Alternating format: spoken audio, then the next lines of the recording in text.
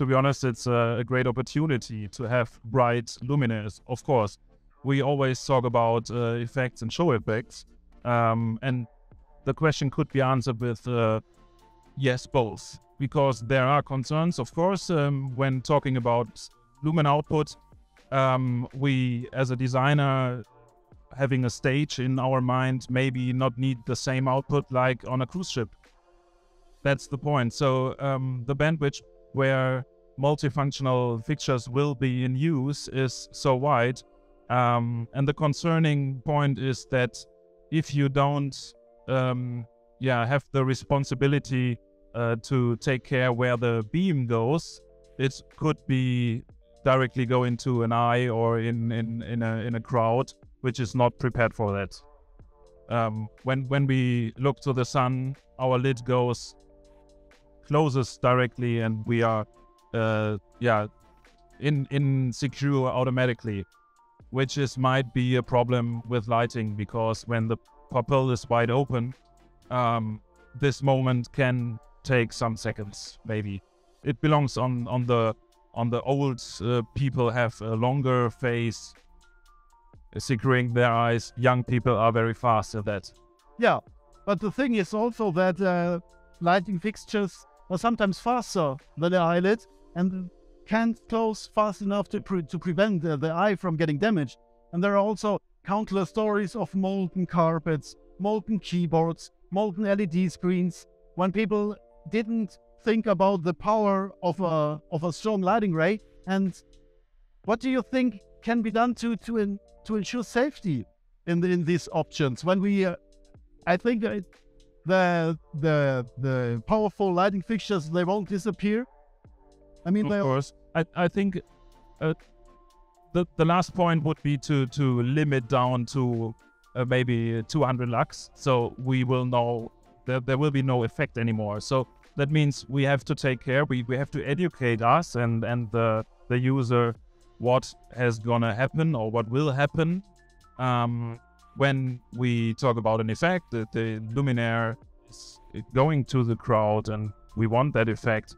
Maybe we can dim the light down, and when it comes up again, we have to control it. So the first point or the recommendation is to think about what's going on there and maybe measure the output, because if we use 100,000 lux luminaire, it's not that what we use in general, but there are effects we want to have it, and sometimes the master fader maybe is on 10%, so that means nothing for the lumen output. The luminaire is going to send out to the crowd.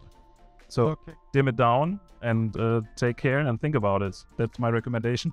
Yeah, that's very easy said, but yeah, there's a lot behind. Of course, an hour would not would be enough time to have a chat regarding where's the critical point. Yeah. But do you think that some kind of regulations would make sense in the future? Or if we would establish something like a lighting license in comparison to a driving license, that you have to prove your knowledge and your ability to take care of risks in order to be allowed to work with lighting fixtures? How does it sound to you? I'm totally happy with regulations always, because it's fun. No, just kidding. When we have regulations, the question is whom going to make it. Is it the security agency of lumen output, or so? In the bad case, we will have people out there having an insurance company, and they want to have a driver license. Yeah, but in the good case, we can go ahead and take care that somebody who is doing our business is educated and has maybe technology at the back end of the luminaire. So I think in the future we will have, of course, systems which are watching by side the human eye, maybe and can control a fixture in that way, that the angle and maybe the area where the effect, I'm speaking about XY, so any fixture which has an arm maybe can by going down to the crowd, have an automatic dimming process. We don't know how to do it right now. We have to take care, and the more education we have, the more people can just know what's going on there. Professionals out there are not really in the interest of regulations. They are always be not so happy when somebody says you have to limit it to, maybe I say a number, 20,000 lux, whatever. That would be much more we need. Yeah, you know, when we have maybe 1,800 lux in the brightest solution here. So if there would be a limit, the professional people could live with it. They don't need it maybe, but regulation in that form is not the problem for me. It's the problem. We need a police which is going around with measurement tools, and what's then? So when we have a regulation, you have to measure, and when we measure everything, we are not having fun anymore. Because I'm coming from the design perspective, and say when you lit the cruise ship, you need brightness. You want a proportional effect, and if the ship is maybe 300 meter long, what would the picture of a 50-foot beam do in the picture? It's nothing. So lighting can create moments, and this is really also an emotional part. And if the proportion goes down in the boring meaning, I say it doesn't come to my heart, so the emotion is lost. And that's why it's important, if we talk about regulation, we can maybe be the big part in creating these texts. And can the manufacturers also do their part to make the situation better? I mean, they are not forced to make always brighter and brighter light.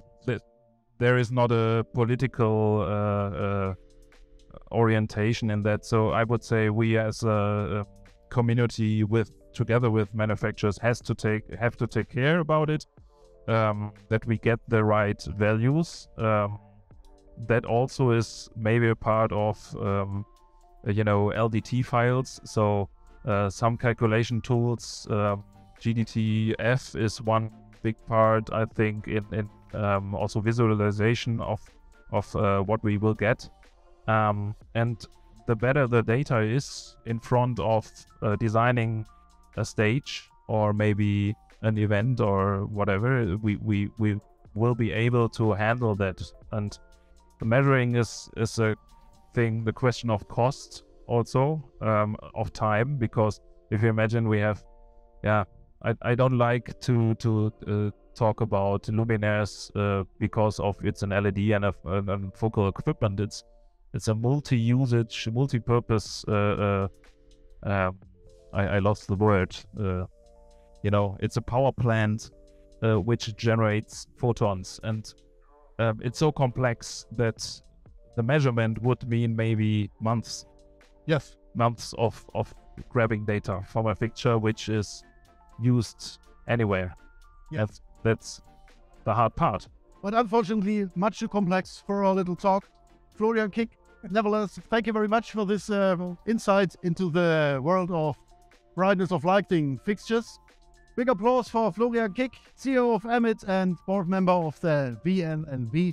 Thank you very much for joining us. Thank you, Markus.